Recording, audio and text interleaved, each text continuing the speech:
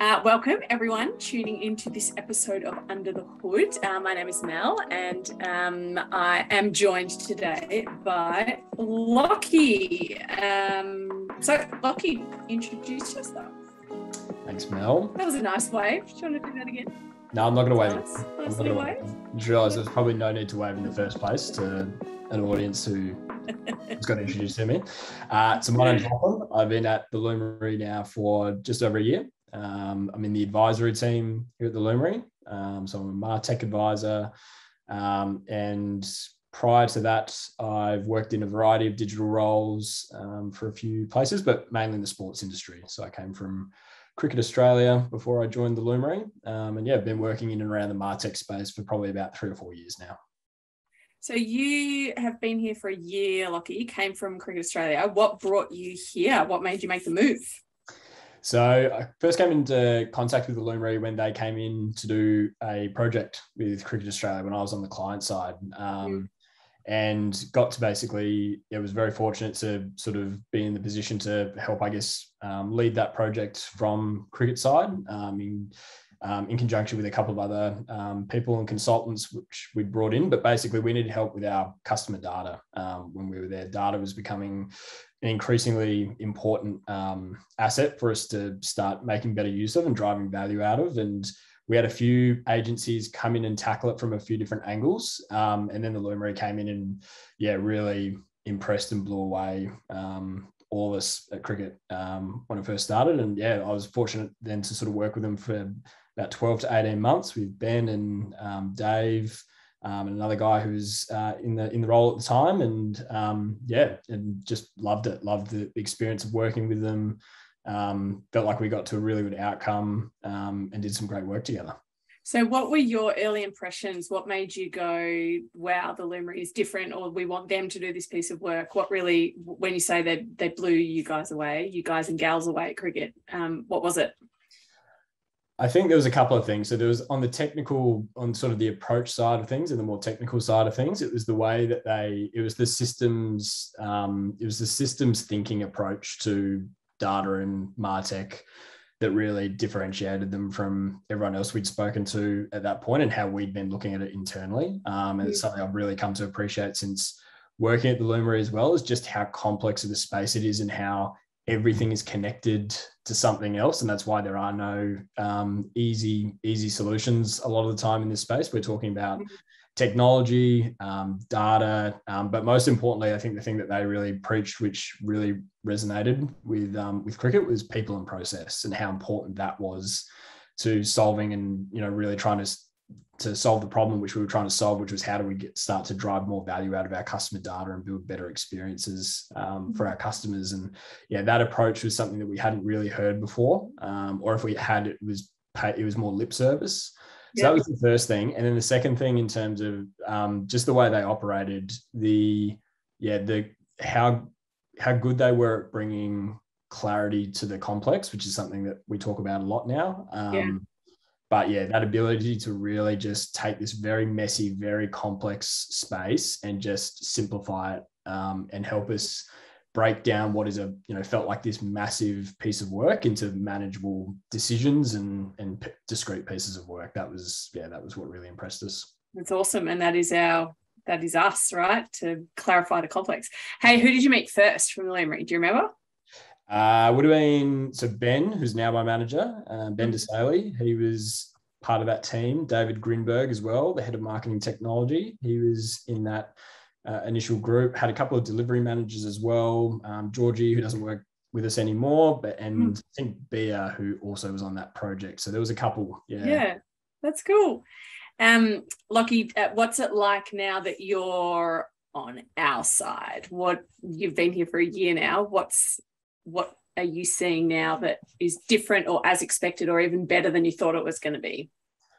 I think the main thing, I was really keen to jump over to the consulting side. I was ready for that stage of my career. I've been working on the client side, and the best thing about working on the client side is you get to see projects through to fruition. You get to really stick with a project and really drive it from the beginning right through to hopefully some resolutions. But I think particularly in the customer data world, when we're talking about things like digital transformation, you're talking about multi-year projects. They're not something you just sort of knock over in 1 or 2 months. Yeah.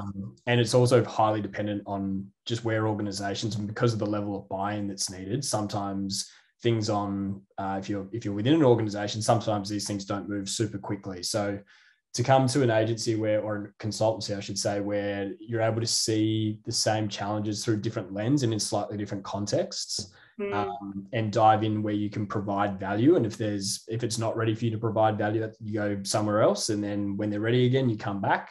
And that was probably that was the major thing for me that I really wanted out of the Lumery. And it's been great I just get to help try and solve problems all day, which is what I love doing.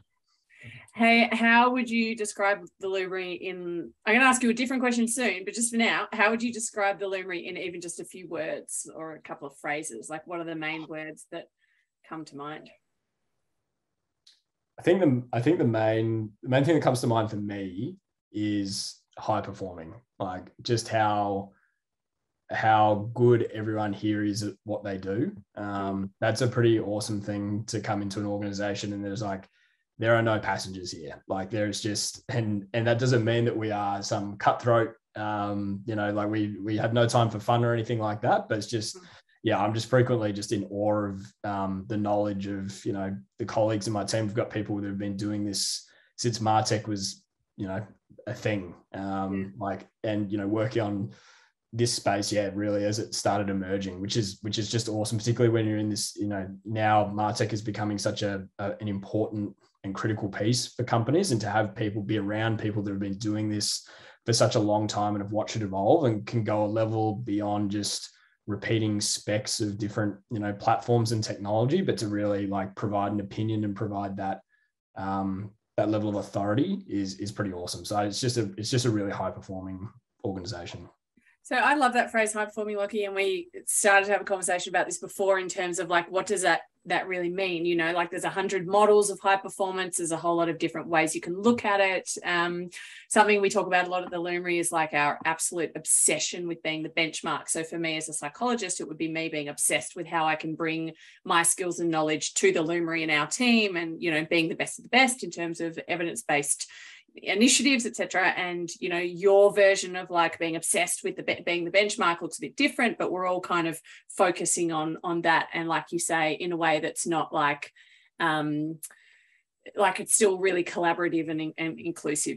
So one of our values is being better together. So when you think of high performing, what is that? What differentiates a high performance individual, a high performing person compared to one that's not? I mean, I'm sure, Mel, you would have a better definition of this than me, but to me, it's really about, and I think I can almost probably give examples of where I see it, but there are just no egos here. Everyone's just obsessed with getting to the right answer and really just solving a problem, getting to the right answer. How can we create value for the client? How do we think about this as a group? And that means you have people like me that are, a bit newer to this space, come from more of the business side and, understanding the challenge that the business is trying to solve. But having some really robust discussions then with, some of our guys with really deep technical knowledge and understanding around what's the best way to position this. We've all got expertise in different areas. And we have those discussions and conversations, and they're really sometimes they're even quite robust, but it's in a really positive way. We challenge each other in the best ways. We push each other to be better. The standards here are really high for what we want to deliver for the client. There's no phoning it in. And I think that to me is kind of just, when we've got people that are sitting on Slack late at 6, 7 p.m. talking about, just sharing our views on the space and what we think of this particular technology and everything. It sounds a bit nerdy, but it's just people are there, and no one has to be there doing it either. It's just we're that into it, and we're really eager to learn from each other. I think, that to me is kind of again, no one's having to be pushed. We're all pushing each other, and it's just an infectious environment to work in, really. So how do you reckon, because I think we do this well, I reckon we do this well. How do you reckon we manage to still be like that, but not be intimidating, or I feel and I would hope that people would tell me if they don't feel like this, but when people join us, they don't feel out of their depth or like they're not. So how do you reckon we manage to do that at the Lumery? Oh, that's a good question as well. I think a lot of it comes back to the leadership. So whether that's the founders or senior members of the Lumery, you'll hear, I don't know, a lot right from the top. And that I think is very powerful to hear people, because again, we're talking about such a complex space and there's so many, I think there's, we like to reference the MarTech super graphic, which has got something like 10,000 vendors on there. And growing. And growing, exactly. And we're dealing with really complex topics like, business transformation, digital transformation. These are things that nobody knows everything there is to know about it. And hearing frequently and often from really senior members of the organization ask questions and say things like, I don't know, but I'll find out, or something like that. I think that's really what creates that environment and that trust that it's okay for you to say, I don't know as well. Yeah, that's awesome. That's a great observation. And you're right. We see that all the time. It's really good. I should point out for people watching as well that the people who work here also do know a lot. But there are some things, there are limits to all our knowledge, and we're not afraid to admit that. Well, this is one of the key thanks for that disclaimer, Logan. But that's one of the key things of psych safety, right? It's like because it's an absolute fallacy that you do know everything. So one of the key elements of psychological safety is being able to be honest about what everyone knows is true anyway, that we don't know everything. So and you're right, it's got to filter down from the leadership at the top. Hey, if the Lumery were a movie, Lockie, what would it be? It's a good thing you gave me a heads up for this one. Otherwise that would have put me right on the spot. I think, so I've had to think about it. I reckon the Lumery, and I haven't watched, I'm not a massive movie buff, so I'm sure there's a better answer than this, but to me, the Lumery, if it was a movie, would be like Ocean's 11, I reckon, or any of the Ocean's movies, because it's like... Okay, hang on. You watched Phil's episode of Under the Hood, Lockie? No? Did he? That was his exact answer. So tell me your take. Are we going to have to reshoot this? And I love this. For anyone who's watching, Phil is one of Lockie's colleagues, also in the advisory team. This is just a beautiful synergy for me right now, Lockie. You tell me why Ocean 11. I love it. This actually makes a lot of sense because I also copy all of Phil's work. That's our client stuff as well because he's so brilliant. But no, okay. So for me, Ocean's 11, it's because you've got, again, it's like that high performance thing. You've got these mix of all these people that are just like so good at what they do, and the skills are all so different. Like, I can't remember his name, but there's the acrobat guy, little like Chinese acrobat guy who has to get into the vault, and then there's the the guys who have to get into get the swipe cards and get into the casino, and then there's the people who are like setting it up, and there's the technical guy, and there's just all these people with all these very varied skills, and they all totally diverse, yep. But they all have this like mutual respect and admiration for each other. They have fun while they're doing it. I think they Isn't that like a heist movie? Isn't there like crime? Yeah, so they all walk away with about $15 million, which is, I'm pretty sure, what happens here as well. If you come at all levels for everyone. That's what I understood was when I signed up was the case. But I think it's just that varied experience, and just but how they all seem to have a good time working together, and they almost work together as much to work with these other people as for whatever the job is. That's awesome.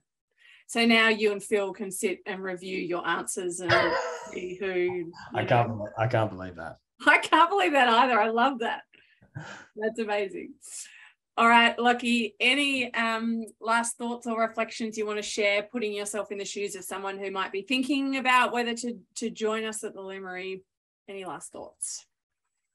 I think what I just really encourage people, and what I'd like people to know about this place, is that I think for a long time about work, I always kind of thought that it was, and you kind of, I think this is fairly common, is people sort of think you've always got to make trade-offs with what you want. You can either, work somewhere where the money's good, but the culture sucks, or the work's interesting, but the hours are bad, or something like that. And that's certainly not to say that the Lumery is perfect on every front, but as far as I've ever seen, and anywhere I've ever worked before, I think that balance of the work we do is so interesting. The people we get to work with is so great. Like if you just, the perks and the culture that is around the Lumery as well is also excellent. All those things that you would hope for are certainly there. But yeah, I think if you're just looking for somewhere to come and sort of really take your career to the next level, it's like, it's a bit of a trope, but a year in the Lumery is worth, 2 or 3